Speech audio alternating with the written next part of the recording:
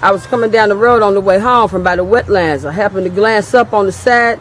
Something was up there in the sky floating. I had my kids with me, so I pulled over, tried to get a picture from my cell phone. I don't know what it was.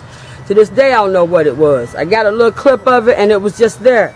You know, it wasn't making no sounds, kind of hovering. You know, even my kids seen it. They was like, "Mommy, what is that in the sky?"